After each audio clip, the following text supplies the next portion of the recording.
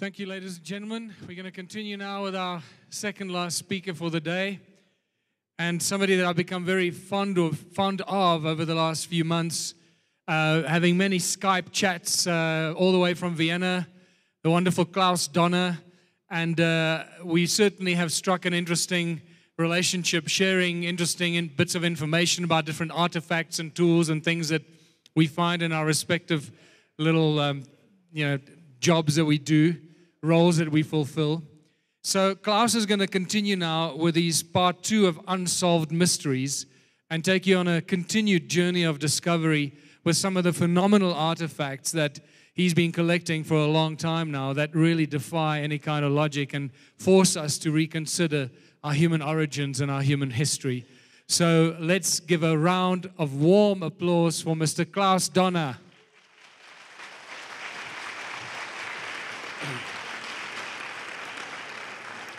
Good evening, ladies and gentlemen. First of all, I have to say I'm very sad that I have to leave tomorrow evening, because the few days in your country were just wonderful. I met so many good friends, and you live in a great country. Yesterday I was talking about giants, little people, human with elongated skulls, human and dinosaurs. Today I show you many so-called U parts like the out-of-place artifacts. Of course, I cannot give you any answers. A few months ago, an American writer wrote a book about me, and she made the subtitle, Digging for Answers, Getting More Questions, and this is the reality. On some of the artifacts, we did scientific researches. These results I can easily explain you and tell you, but for many of the artifacts, there is no answer until now. A few years ago, when we tried to do the exhibition Unsolved Mysteries in Vienna, I studied around the world, all the museums for strange artifacts, and finally we had a list of 356 pieces. A friend of mine, a museum director, wrote a lending request to his colleagues. And out of these 356 requests, we received only one agreement, because museums, if they lend you some artifacts, they have to give you an explanation, and most of those pieces were also quite impossible to give an answer. So today I start with the age of human. On this photo you see the footstep, the positive and negative side of a footstep, human footstep. It looks like a shoe step, but the scientists, of course, said immediately this is a natural formation. But the strange thing on this object is that you can see on the right side, here and here, you can see a crashed trilobite. This is an animal which concern the official scientists. Trilobites finally disappeared in the mass extinction at the end of the Permian about 250 million years ago. And it's definitely that this trilobite is crashed by a weight. So that's quite impossible that human cannot be 250 million years ago lived already. Here you have a better view, so you can see the positive and the negative side and the crashed trilobite. This is a human footstep found in the Biloxi River in Texas.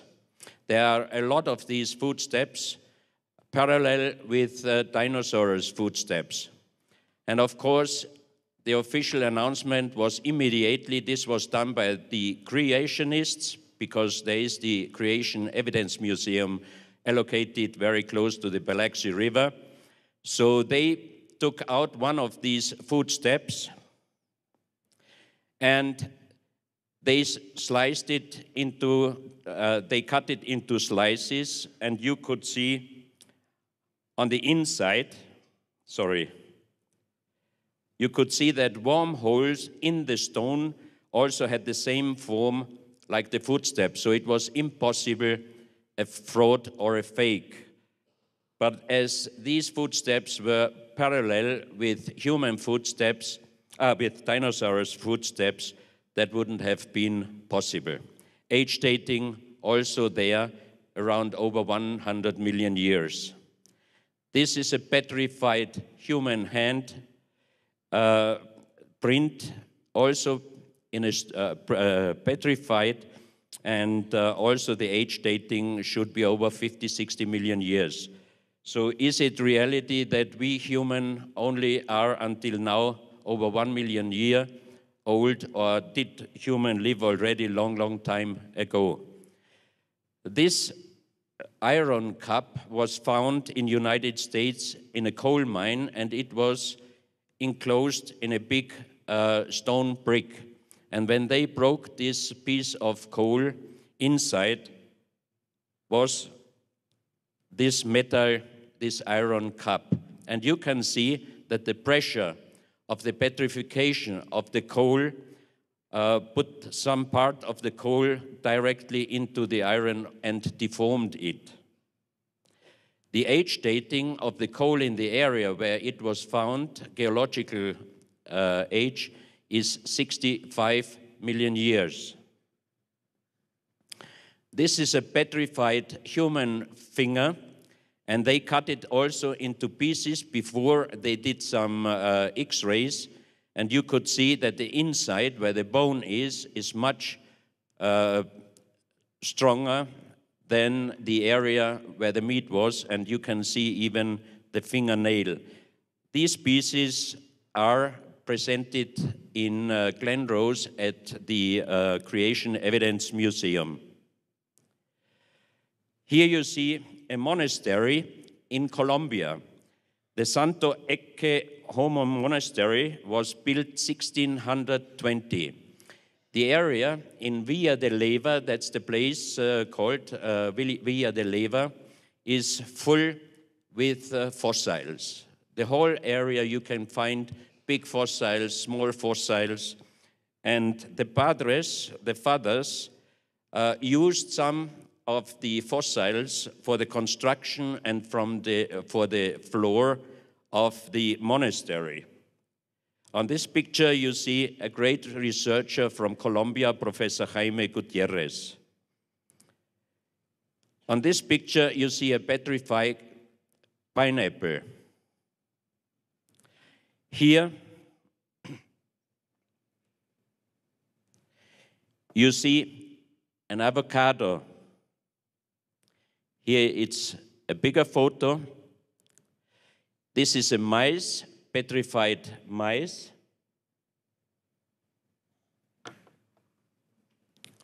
And this is Father Huerta.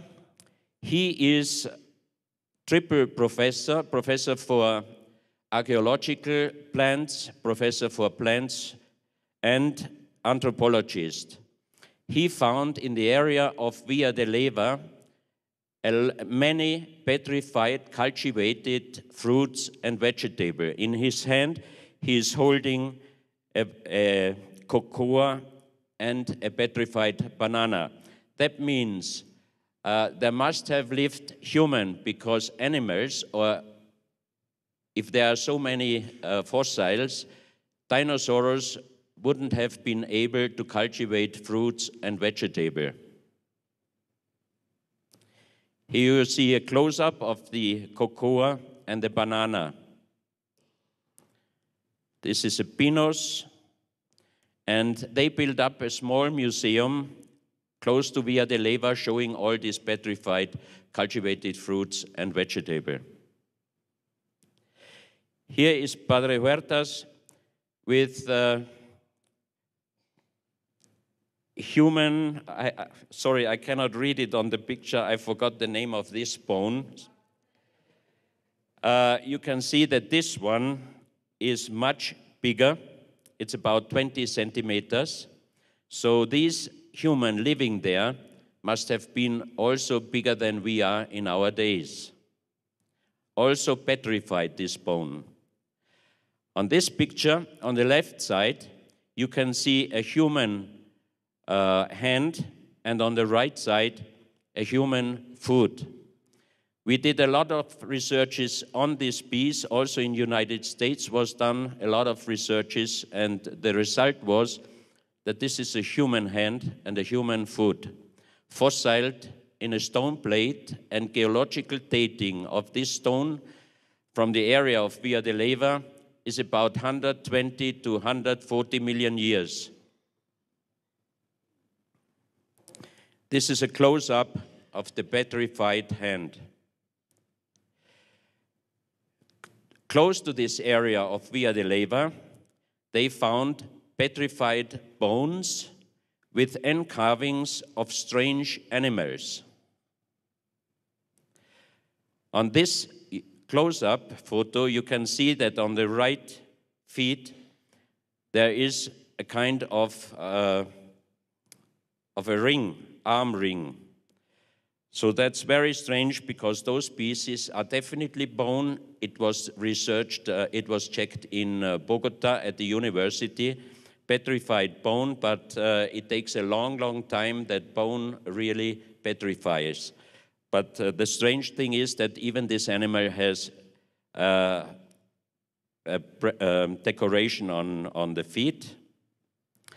And here you see also 3 bones decorated with ink carvings, and all these 3 animals do not live in our days in South America. They don't know what kind of animals these were, and all 3 pieces are petrified. You can see the wonderful ink carvings in the big skull plate of an unknown animal. This is the front view, and definitely these 3 animals, they do not live in our days, and they are unknown in South America, especially in Colombia, where the pieces were found. Yesterday I showed photos from the collection of Dr. Cabrera, the so-called Ica stone collection, but they found also some end-carved stones in Colombia. And on that photo, you can see a bat with a tail. And at the end of the tail, there is a kind of leaf, which we found also on many of the stones of Dr. Cabrera in Peru, Ica. A bat with a tail is also unknown in the scientific world in South America. This piece I wanted to show you because it's a wonderful done piece. It shows 4 faces on the front side, left side, right side, and on the back side. And on top you can see a snake. And this is also very interesting because all over the world on unexplainable or strange artifacts, we always can find a snake. This is El Invernito. It's concerning the archaeologists, 1,000 years old Muisca observatory. The Muiscas were the indigenous in the old time in Colombia. All these pieces were cut down by the conquistadors, so it was definitely an archaeological and astronomical site. And I personally think this place, the stone monuments are much, much older. It's the same with your stone circles here in South Africa.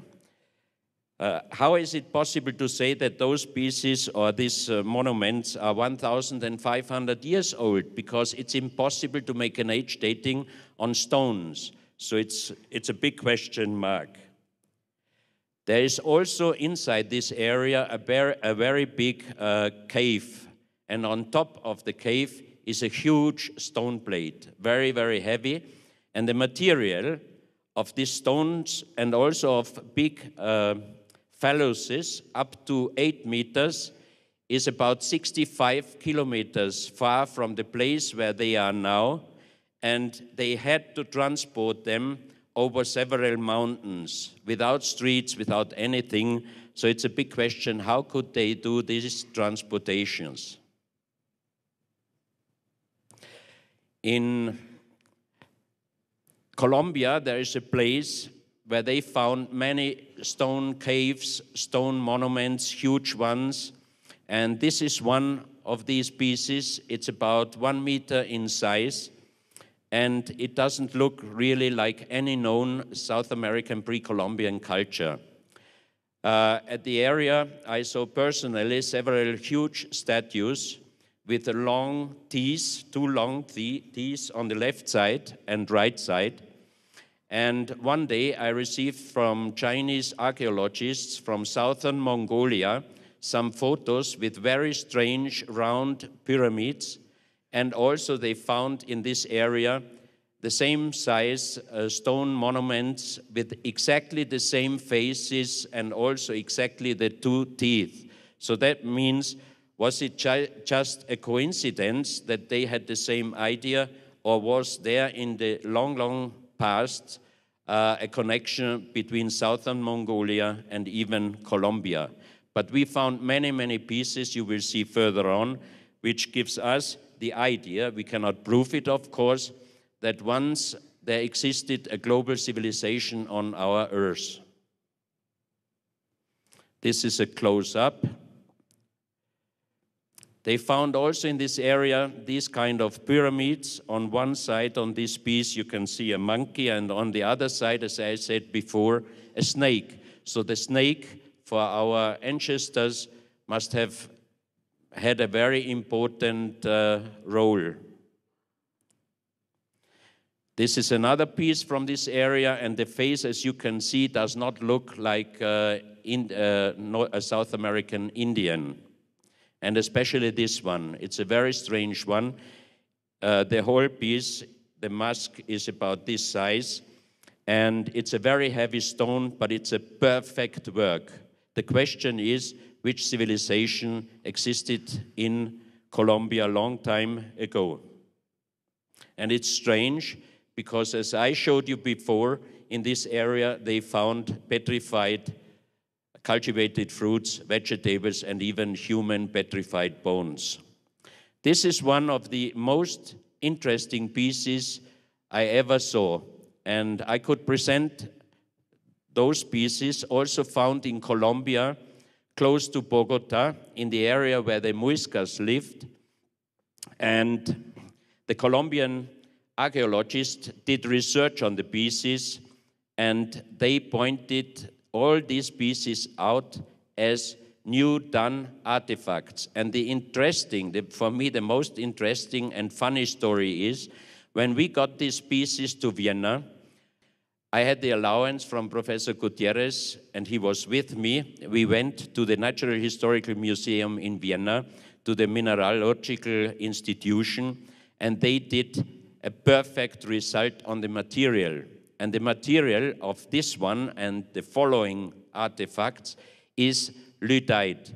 Lyddite is a very hard stone. It has the hardness nearly like granite, but the problem is that this stone structure is like leaves. So we did the material check first, and then I asked Dr. Distelberger, who is known in the world of museums worldwide as the expert on stone and precious stone work. And he checked those pieces, especially this one, we call it genetical disc. And after checking all the pieces, he told me, I cannot tell you how they did these pieces. I cannot tell you when they made these pieces. And of course, I cannot tell you who made those pieces. But the only thing I can tell you, we are not able today to make the same pieces from the same material. So Professor Gutierrez was very happy, me too, because if those pieces would have been accepted by the Colombian archaeologists, they wouldn't have lended me for the exhibition. So I was happy that for the official archaeologists in Colombia, those pieces are new done. I got it for the exhibition. But how can you make a new piece if the most expert is saying that we are not able to do the same pieces from the same material?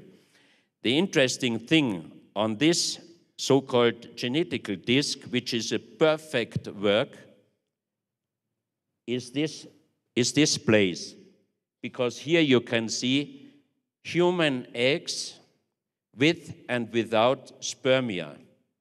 So that means the people who did this artifact, they must have had at least a microscope, because human eggs and human spermia you would not able to see with your own eyes. And there are also many strange things on this side of the plate.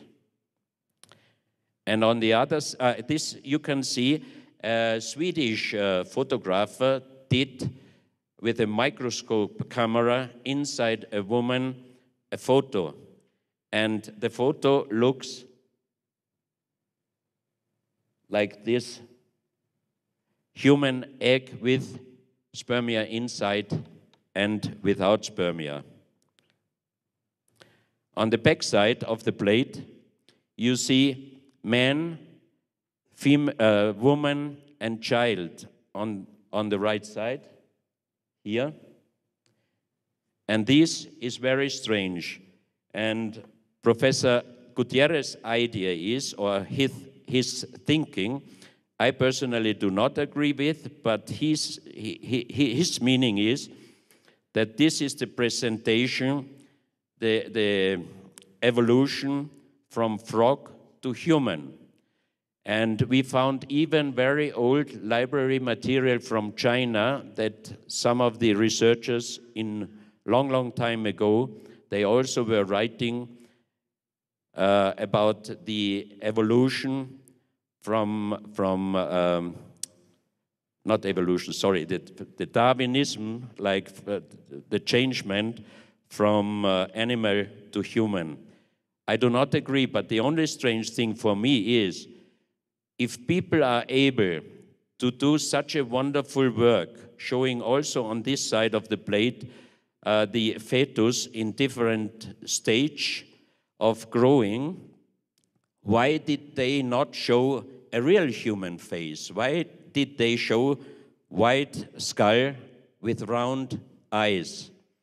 We found also many pieces in southern Mongolia, age dating by the geologists there, is between 6,000 and 8,000 years, jade figurines, and they also are presented with very big round eyes. We do not have any answer for these questions.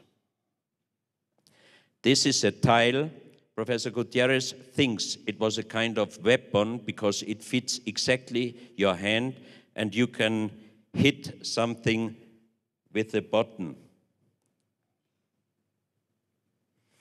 This is a bat with a tail, and you saw before the hand-carved stone also showing a bat with a tail. This is also made out of the same material, lyddite. And Dr. Distelberger said, lyddite would break immediately even with the finest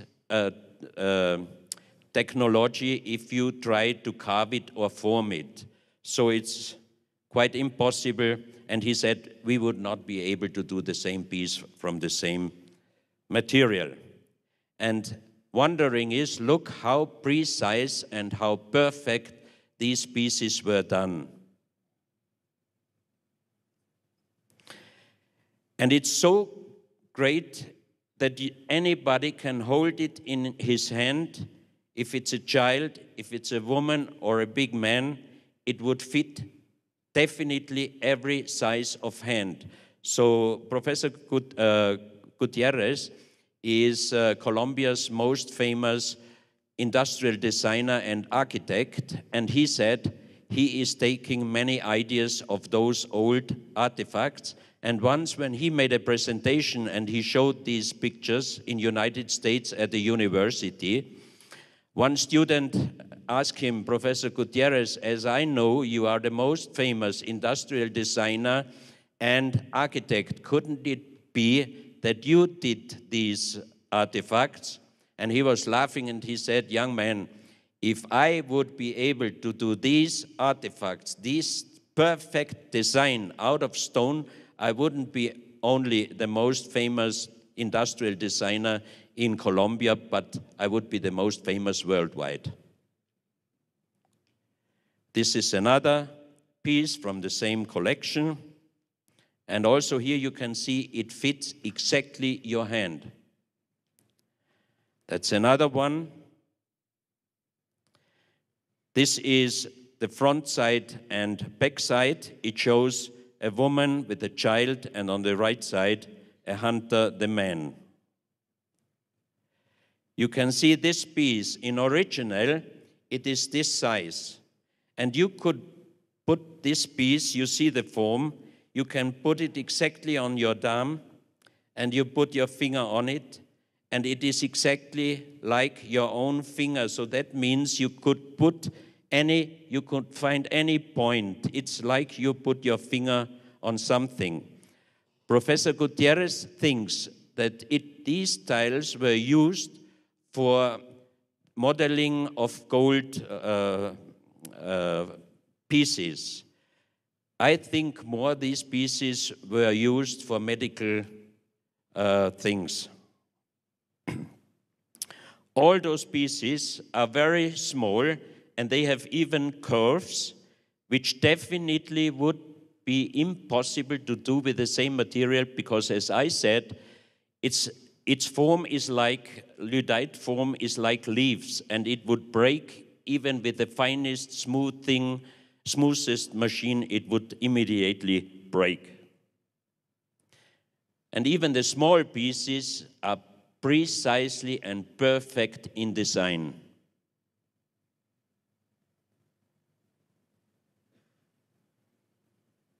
I mean, doing something with a material which even we are not able to do in our days, and then the design so precise, what civilization was that? That's a very, very big question. And all these pieces, of course, are not connected to any known pre-Columbian culture.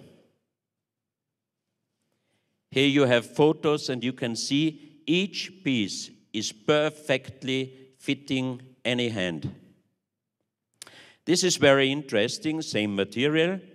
It's a knife, and it looks like it was done by an advanced civilization for an unadvanced civilization, because the using is already encarved in the handle. You see on top mother's head, you see the child, and when it's born, the mother's line is around the neck, and the baby could die. So you see the arrow going down. So that means if problem at the birth of a baby, you should use this knife to cut the string with the mother. And this, we call it the birth spoon, because on the front side, you can see the vagina and the baby's head is coming out, but the baby might have problem to come out from the mother. So on the back side, you can only put here this finger inside, and you are only able to hold this piece with two fingers. That means that you would not be able to use help with power. And when we had this piece in Vienna, I asked some ladies doctors if they can check this piece, and they did it. And finally the answer was, it might be even safer than the instruments we are using in our days, because sometimes in our days, if there's a problem with the born of a baby, they use special material, and sometimes the baby's head could be damaged or injured. So again, a very, very advanced technology and civilization.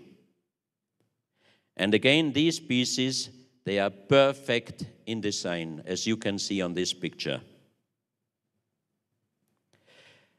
And also some pieces here, and you can see it looks like a chair. I made a joke and I said, it looks like the dentist chair. And you can see the person sitting on it. has a very different face like we do have in our days. And again, my question always is, why didn't they show a really face if they are able to do such wonderful work out of this material? So of course there are people who immediately would say that was done by aliens, but I always say, as long as I don't have the approval, I would never even say so. That's another stone. It looks like Ark Noah. I always made a joke and said it looks like Ark Noah because on the back side you have all kind of animal, and on top of this stone there is an animal which does not exist in our days, and the same animal I saw on several stoneworks in South America, in Ecuador, and in Colombia.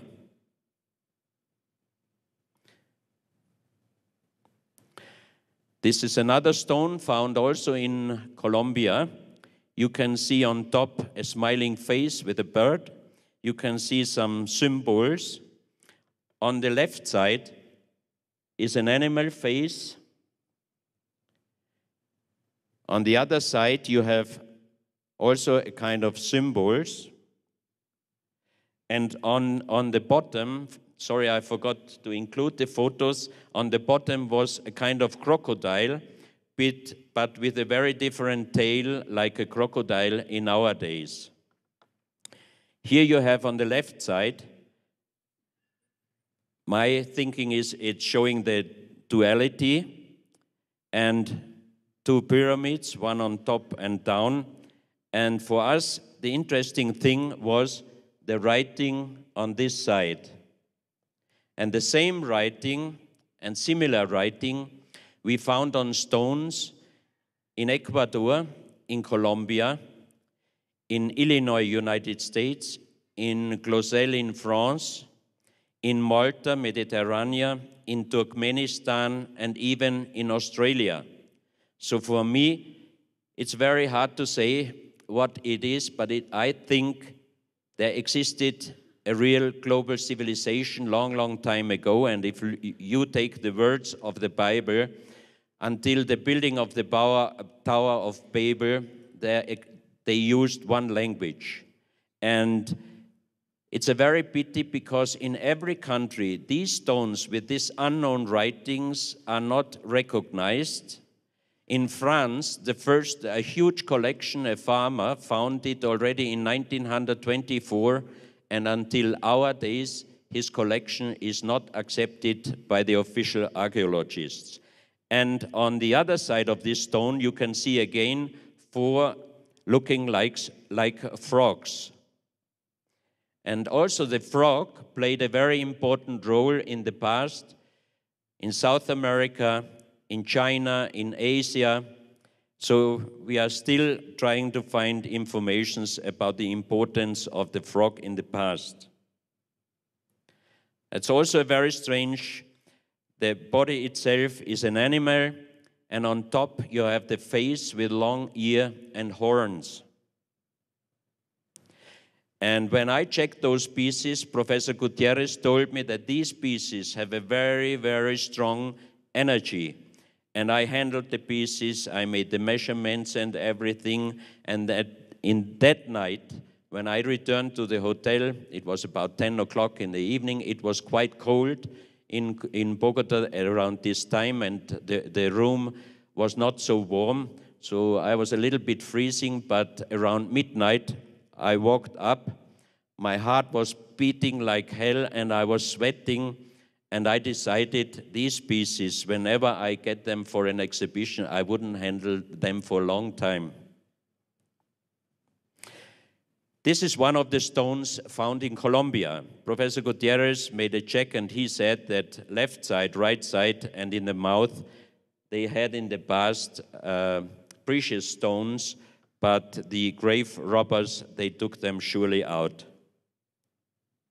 The return side, again, this unknown writing. That's another stone. This is completely different. It's again made out of lyddite, and you can see that the left side and the right side is different. Here you have the moon and the sun on it, and again the unknown writing.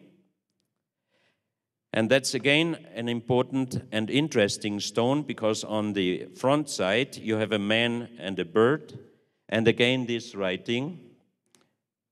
And on here you see it in a close-up. Oh, sorry. And on the return side you have again this animal which does not exist in our days. This is one of the most beautiful pieces. It's also made out of lyddite, and I think on this stone are presented two different writings. The left side, as you can see, is completely different with the left side, and the one with the red inlays, these are corals. So it would be interesting, of course, if someone would be able one day to decipher this writing. Here you can see a deer and symbols, and on top again you see this strange animal. So this animal must have been very important for this civilization in the past. Here again a man, and again this strange animal. Now we are going to United States, Illinois. 1984, Colonel Russell Burroughs, an American former army member, he was searching for metal pieces from the war in the countryside, and suddenly he fell into a hole, and he found an underground tunnel. He wrote a book about it, and you can see here on this picture his explanation in his book. He explained that he found burial chambers with sarcophagus inside made out of stone, and when he opened one, he explained that the inside sarcophagus was made out of pure gold. He also said that he found thousands of stones within carving with approximately the same writing than we saw before, and when he brought some of the stones to some of the museums for checking, they just told him that these artifacts are frauds, new done. So after a while he started to selling pieces, and I know that until our days he sold around 5,000 pieces, and he brought out also gold, and they melted the gold. He was working with two colleagues, and two of the colleagues passed away with a heart attack, and Russell Burroughs himself had three heart operations. But as he was a former army man, he was of course much better in condition than his two colleagues. And Dr. Distelberger, the expert, told me, without knowing about history, when I asked him what happens if you melt old gold, he said this is very dangerous because melting old gold makes a toxin which can attack your heart. And another good friend in Switzerland, he was the editor-in-chief of a big newspaper. He did a strong research in Switzerland, and he found out that there is a bank account with $5 million running on three names, and one of it is Russell Burroughs. So he blown up the entrance of this underground tunnel system, and I can understand why, because if this cave would be announced and accepted, first of all found and then opened and accepted as an archaeological find, he would have a big trouble with United States government. One day he accepted a request from Wayne May. He is the editor of a magazine called Ancient American, to show him the tunnel system. And he brought him to the area. He asked him to pay him $10,000, then he will show him the underground cave. And at the place itself, he decided not showing him the place. But at this moment, Wayne May knew approximately where this underground tunnel system is. He called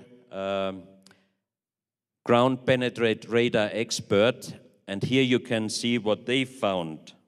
This is the drawing by Russell Burroughs, and this is what they found out, but they had heavy metal hits on the places where Russell Burroughs mentioned that he found gold sarcophagus.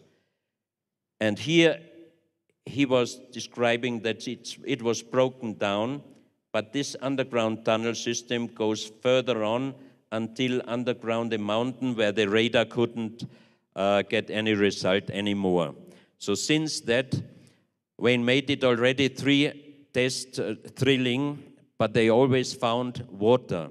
So I called him a few months ago, and he said that this year they have another place, and they did another radar, ground penetrate radar, and he is quite sure that they can open the cave. That would be an unbelievable find, because I have some of those stones, because as they are not original, if something is not original and I'm able to buy it, I buy it. Here you can see a land map, and you can see exactly in this area is the Burroughs Cave.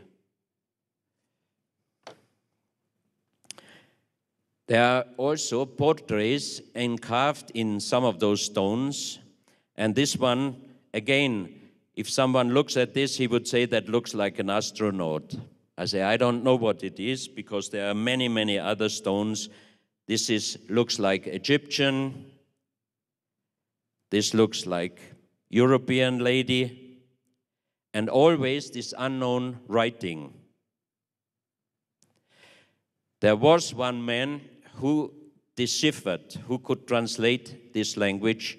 It was Professor Schildmann, the president of the German Linguistic Society. He spoke and wrote and translated more than 40 languages. And he said that this writing has a light similarity to the Indus Valley and to the Easter Island writing. And he called it pre-Sanskrit, because he said it's definitely the oldest writing. He passed away a few years, and now is one Italian professor able to translate this language, and I can show you that he really can translate it on a few pictures after. This is one of the marble plates Russell Burroughs brought out from this cave, and here you can see 2 symbols.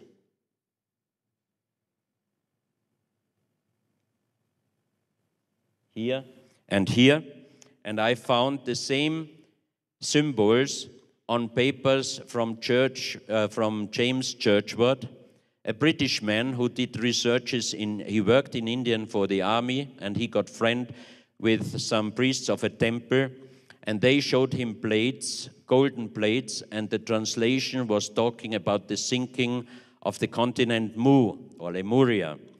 And Churchward got friend with William Niven. William Niven found 1873 in the Valley of Mexico under 3 layers, 3 different civilizations, and the most advanced was the deepest one, and over this layer was volcano ash, and the last volcano in this area was approximately 10 to 12,000 years.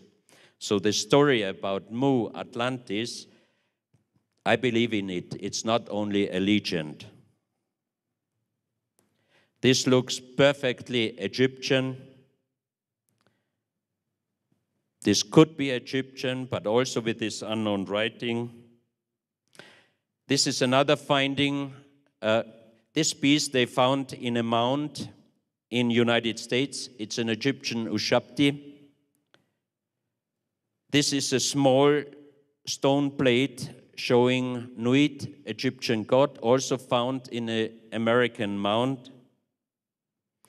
And here you have the next following pieces. They were found in Calabria, in Italy, and an Italian professor could translate it, and the translation of this plate, which you see on this photo, was telling about the graves of the sea kings and it was a description where is a mastodont, before elephant, and also a stone circle. And a friend of mine, Adriano Forgione, upon the description, he found these places. He found the mastodont statue, stone statue. He found the stone circle, and with ground penetrate radar, they also found underground tunnel system, but they are not allowed to open them. So I have to be a little faster because otherwise I run out of time. Sorry. I just show you these pictures. And here we are in Ecuador, in South America. This we call the stone world map. On this side, you can see the Mediterranean, Italy, Greek, here is Egypt, Saudi Arabia, this is India, and as you heard yesterday from Mr. Graham Hancock, he was showing on the map India, and he was talking that they found underground monuments, and he wrote it also in his book, Sunken Cities After the Last Tsunami. And on this so-called world map, you can see that on this incarving, India is bigger than in our days, and also here, Thailand is also much bigger in our days. Also here, where Japan Islands and Taiwan is, Professor Kimura, who does the researches on the stone monument, which was presented wonderful yesterday by Mr. Graham Hancock, he explained to me that he found out upon his researches that there was a long continent existing from the northern Japanese islands, now Russia, the Sakhalin Islands, until far down Taiwan. So this would be exactly like shown here on this map. And around the location of Israel, or Middle East here, there is an inlay of an eye. And this is a natural quartz line going around the stone. The stone is 350 kilos heavy, and it's quartz granite. This is a close-up of the eye inlay, and on the other side, the quartz line passes the Atlantic, and here you have a continent which does not exist in our days. And on the Piri Reis map, which was also presented yesterday by Mr. Graham Hancock, you can see around the same place, around marking on the Piri Reis map. And that marking, I hope Mr. Hancock can agree with me, is around the location where this round mark is on the Piri Reis map. So for me, this incarving would show Atlantis. Then it passes South America and ends up in the area where today is the location, the Bay of Guayaquil. Then you can see here an inlay and a round inlay again. And this is the place where this stone map and other 350 pieces were found 1984 by an Ecuadorian engineer. He was in charge for a British mining company. They did gold mining, and he found these 350 pieces in an underground tunnel. You will see some of the pieces further on, but the most interesting thing is that at the same place, they found 2 wells with the best water on earth, because I brought once 10 bottles, 1.5 liter plastic bottles with me in a carton box. And when I checked in Guayaquil airport, I was asked to go to a separate room, and there were standing 15 policemen and military around my luggage. And an officer of the Interpol asked me if this is my luggage. And you can believe at the first moment I thought, I didn't pack the carton box. I thought somebody put me something inside, and that means 25 years goodbye. So I said, yes, this is my luggage. He said, what is inside the carton box? I said, 10 1.5 liter bottles with Ecuadorian water. He said, take it out. So I took one by one bottle out, and when I saw that there's nothing inside, the first time I really felt, thank you. Then he asked me, put it back again. Then he was looking, and he made a telephone call. And about 5 minutes later, a doctor came with an empty injection, and he took water out of one of the bottles, and I thought, wow, they put something inside the water. Now something is wrong. So he went away. After 30 minutes he came. He talked with the Interpol officer. Then he asked me to put the bottles back again, and he put the carton box again 3-4 times through the scanner, and then he said, I can leave. So I left, and when we arrived in Vienna, I forgot the situation in Guayaquil, and I tried to leave the airport at the place without declaring anything, because I didn't have anything. So left side, right side, 2 policemen asked me to come with them. So I went with them, and they asked me again, what is inside? And I said, water from Ecuador. I had the problem already with Interpol. So one officer asked me, what did you do in Ecuador? I said, I made research for an exhibition. He said, what kind of exhibition? I said, I did 2001 an exhibition, Unsolved Mysteries. He said, wow, you did the exhibition? I said, yes. Why? He said, I went there 2 times with my wife. Great. Did you find something? I said, yes, I have the bones of a 7.6 meter giant in my luggage. So he was laughing, but I really had the bones in my luggage. And then he showed me, he said, look, if you put 10 1.5 liter bottles in a carton box and you put this box into the scanner and you make a photo, you have to see the shadows of the plastic bottles. So he put the carton box inside, he did a photo, he said, look, I looked, the screen was black.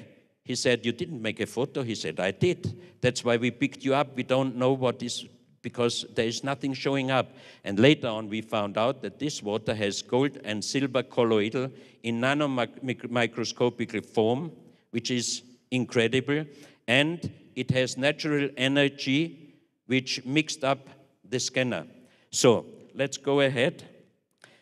The same place, they found the so-called pyramid with a shining eye. The pyramid has 13 steps and an inlay of an eye. The natural color is gray, light gray. And if you put this pyramid under ultraviolet light, it shines like a really strong eye, but not like a human eye.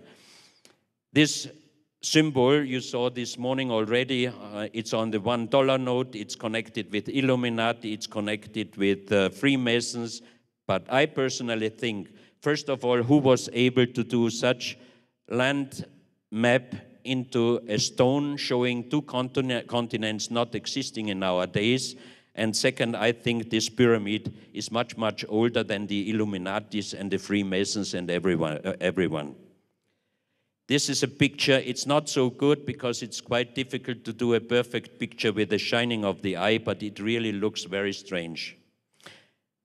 And on the bottom of the pyramid, you have the inlay of the Orion, and the same writing you saw before on the other stones from Burroughs Cave and Calabria. The translation of Professor Schildmann was, "The Son of the Creator comes." Here you see on this stone the 2 eyes, and the right hand is holding the pyramid and the left hand on top of the pyramid. This is the stone, a man sitting on a stone. He is holding the pyramid. From his eyes are going rays to 2 boat persons, and on his head he has something which looks like a helmet and an antenna going up to this symbol. And here is the helmet. And you can see that in the middle of the helmet, something was broken away. Next time, when I get this piece to Europe, we do a material check. Another collection also found at the same place is a big jade cup with 12 little jade cups. The numbers on the 12 little cups are looking like the Mayan numbers, but they are different, a little bit different. And the strange thing is that on the big cup is an inlay of a star constellation. And the big cup inside is very magnetical. Outside, nearly nothing, only on one place outside, it's very magnetical. It's exactly in the center of the 3 stars. And if you fill plain all 12 cups and you fill it very carefully in the big cup is completely full. And geologists were telling me that it's impossible that a stone cup, is magnetical only from one side, from inside, and not from outside. If there is iron material in the stone, it must be definitely magnetical from both sides. This is a close-up of the big cup. You can see the star constellation, and all these stars are also inlay of a material which brightly shines under ultraviolet light. You can see it here on this picture. This is another jade plate with the same star constellation as on the big cup, and 2 persons, 2 figurines with square heads looking up to the stars. Also the inlays shining under black light. This is also same collection, same finding, a stone which is destroyed here and partly here. It was the heart form, and this shows a face with closed eyes, with a nose, with a bird and long hair. And some of my friends, when they looked at this picture in close-up on the big screen, they said, it looks like the Shroud of Turin. So you have now one big cup, you have 12 small cups, you have a heart form stone showing a face which could look like the Shroud of Turin. You have the writing, in an unknown writing, the Son of the Creator come. So I could make a very hot story saying this is the Grail because this is connected with Israel. I would never do so because I'm sure it is not so. This is the reverse side of the same stone. Also same finding, a cobra head. Cobra never existed in South America, and on the backside of the cobra head, you have 33 inlays, and left side, right side, 7 inlays. Also, the inlays are shining very strong under ultraviolet light. This shows the Kundalini, the sexual energy is going up on the back of the man to the 3rd eye. Kundalini doesn't exist in the past in South American culture, pre-Columbian culture. This is a kind of helmet. You can put it on your shoulders or you can lay your head inside. And the inlays here also shining under ultraviolet light. And some acupuncture specialists told me that these are exactly the energy points on the backside of the skull which they are using for acupuncture. Also the inlays shining under black light, you can see how this piece could be used. And in the same ground, a few months ago, they found an unfinished piece like this. Then several other pieces, a pyramid stone, again showing the pyramid with the eye and unknown symbols. Here again the Orion, and again a pyramid with the eye. And many statues showing definitely not any pre-Columbian culture, because the lotus seed and the kind of head decorations. And an Indian professor sent me an information. She wrote, this position is called as Padma Asana in yoga in India. The Lord Shiva is a Hindu god, and he has a snake around his neck. So where does those pieces really come? I don't know. And the cobra head has 33 lines carved. In the Hindu mythology, there are 33 gods and goddess. The 7 circles represent 7 chakras in yoga. I have to finish because I do not want to make Mr. Graham Hancock wait, because I'm myself am waiting for his speech. I thank you very much, and maybe one day I come again to here.